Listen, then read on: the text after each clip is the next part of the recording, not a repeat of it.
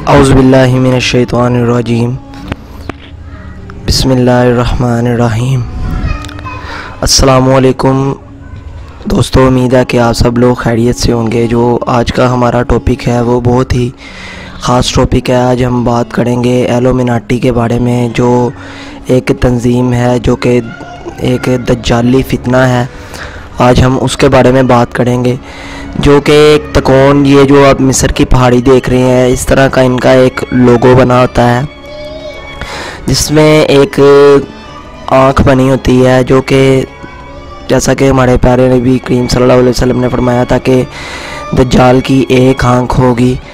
तो ये एक आँख जो है, ये इल्यूमिनाटी का जो मेन साइन है वो एक आँख वाला है। आगे मैं मज़ीद और भी साइंस आपको दिखाऊंगा। जो सबसे मेन दोस्तों बात है, आज शायद आपको यूट्यूब के ऊपर किसी और यूट्यूबर ने भी बताया हो कि मैं आपको इस फितने से बचने का तरीका बताऊंगा। ये जो आप पिक्चर देख रही हैं, ये अमेरिकन जो डॉलर है, जो $1 है, ये उसके ऊपर प्रिंट है। ये जो पिक्चर है ये $1 के ऊपर बनी हुई है, बकाया मैं आगे आपको दिखाऊंगा भी।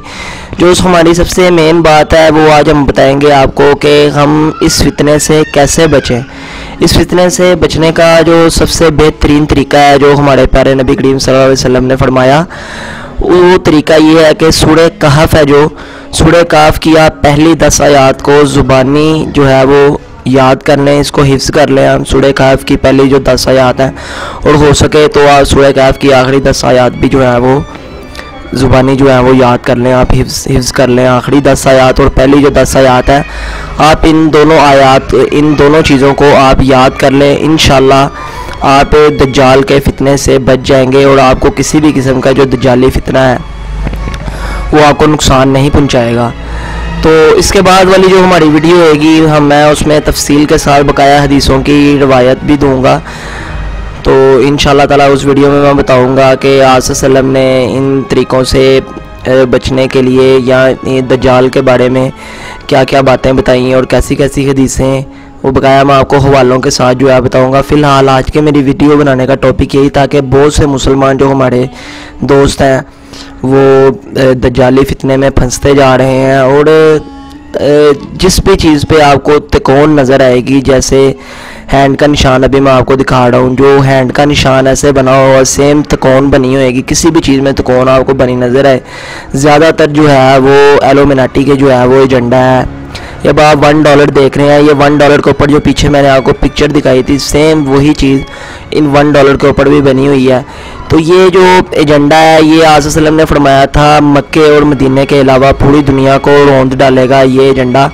बकाया मैं अपनी नेक्स्ट वीडियो में इसके हदीसों की हवाले भी आपको दूंगा, क्योंकि जो ये हमारी वीडियो है ये कोई आम वीडियो नहीं है, ये बल्कि ये एक इस्लामिक टॉपिक के ऊपर ये वीडियो है। तो मैं इंशाल्लाह ताला इसके नेक्स्ट टाइम जो है वो हवाला भी दूंगा।